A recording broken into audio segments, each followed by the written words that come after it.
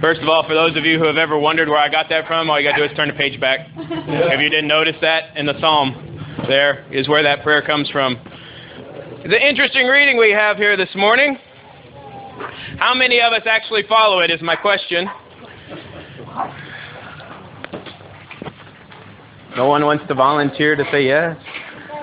The interesting part is the bottom part, which I'm going to touch on very shortly here, and then we're going to talk about the top part more. But the interesting part there, it says at the bottom, if any of you has a hand that has caused you to sin, cut it off. It's better for you to go to heaven with one hand rather than to hell with two.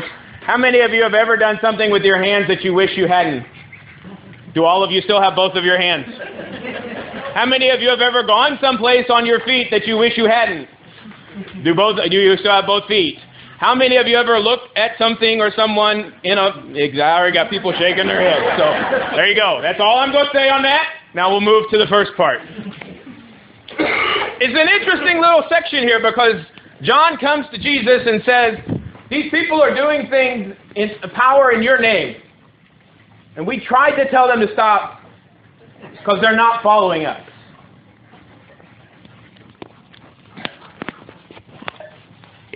It just baffles me, really. But it shows you that differences between the churches or differences between denominations is not something that we have only in our present time, right? It shows us that there was differences in the church earlier. And it's actually interesting because the word here for trying to stop is used only one other time in the Gospel of Mark. This one word in the Greek is used only one other time in the Gospel of Mark. And it's later on in chapter 10, which is the next chapter, where there are children trying to come to Jesus, and the disciples are trying to stop them. It's the only other time.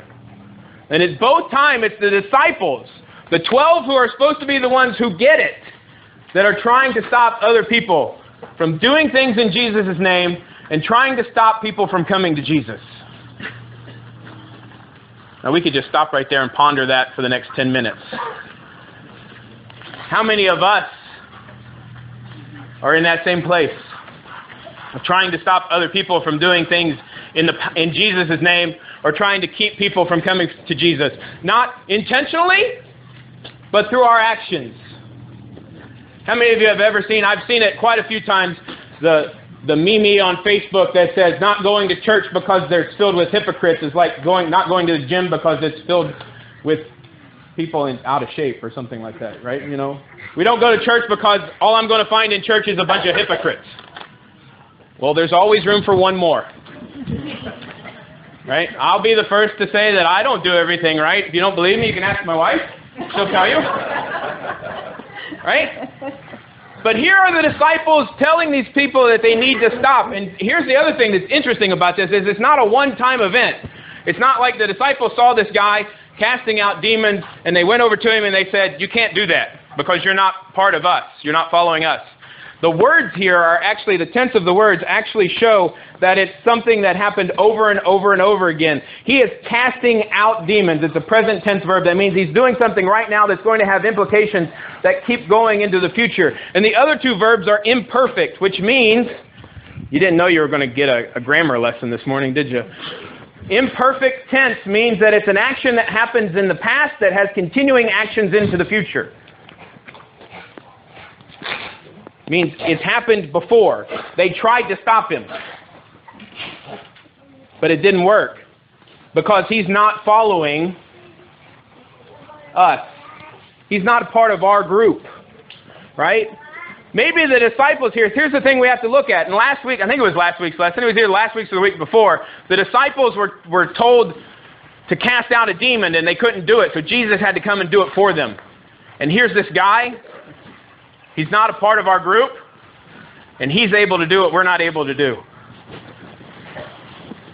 Have you ever seen somebody that's able to do something that you wish you could do, that you can't, and you watch them do it? How does that make you feel? About this big, right? You don't feel good when you see somebody else doing something that you think you should be able to do. We have tendencies to want to lash out at that person and you know, right? That's human nature. That's neither good nor bad. That's just the way that we're made. It all depends on how you follow through on those thoughts and actions is what makes it good or bad. Right? We all see people doing things we wish we could do. But here's the thing.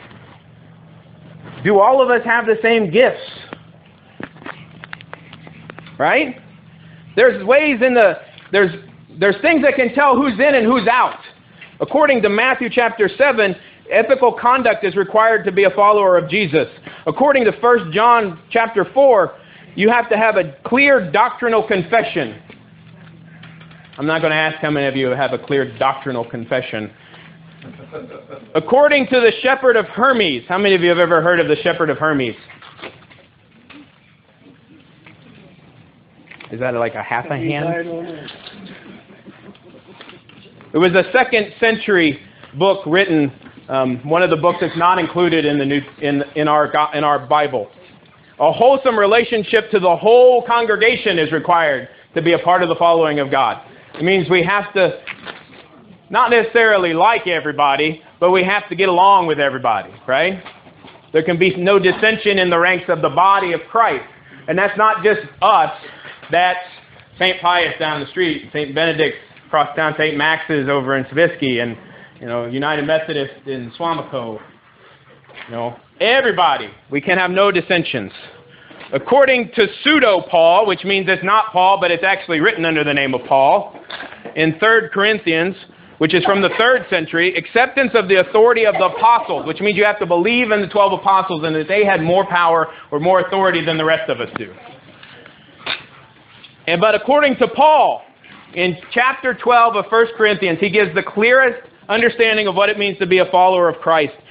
He states that there are many kinds of astonishing phenomena and experiences of God, even in the heathen world, that's verse 2, but that possessions of the Spirit is shown by the acknowledgement of Jesus as Lord and a willingness to serve others.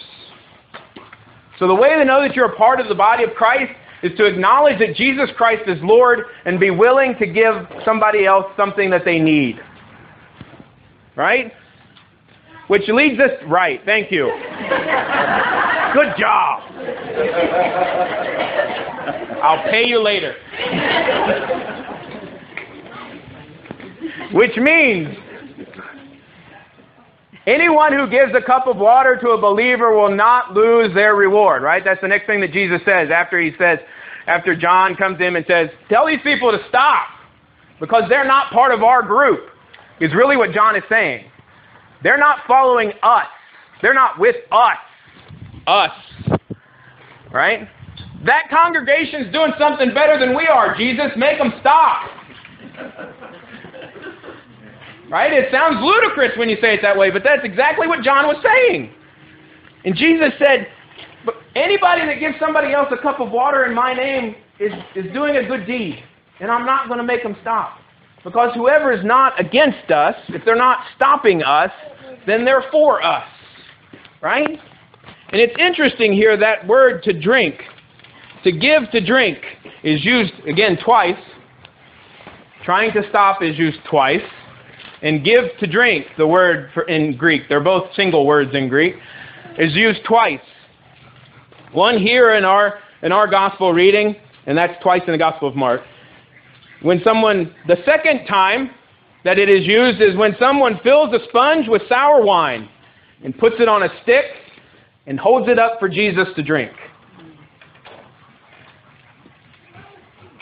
You see, it's all about us understanding who we are and what our gifts are. It doesn't mean that we have to do everything. Each and every one of us has been given a gift or gifts that we should use in the ministry and mission of God. And what are those gifts? Singing. I got Clyde real quick, says singing. Who would have flunked that one for a moment there, right? Surprising. It is. It's very surprising. Preaching. Teaching. Leadership. Or can we do everything? No, we can't. And you know what? That's okay. Because we're not supposed to do everything. We're supposed to support everybody else that's out there, and we're supposed to give of our own gifts to God's mission and ministry. We're supposed to give of our own time. We're supposed to give of our own talents. We're supposed to give of our own treasures so that God's mission and ministry can continue to move forward. That's what it's about. It's not about us asking somebody else to stop doing something because they can do something that we can't. It's about us looking upon them and going, good for you. How can I support you? And let me do my thing over here. Right? It's not about being better than anybody else. It's not about us all doing the same thing. It's about us all following Christ and giving our best out of the gifts that we've been given. That's what it's about. It's about us using ourselves, our time, our talents, and our treasures in service of God. So don't ever try to stop anybody or be jealous of anybody because they can do something that you can't. Applaud them and help them in any way they can. And I bet in return, they'll do the same for you. And in doing that, we will show the world who God is and who Christ is and who we follow, because they'll know that we are Christians. Thank you. They'll know that we are Christians by our love. Because we have love for one another, they will see Christ in us and be drawn to come and be a part of our gathering. And that's not just here. That's our gathering as the body of Christ. That's St. Pius, St. Benedict, St. Max's, United Methodist, Suamico, insert name of church here.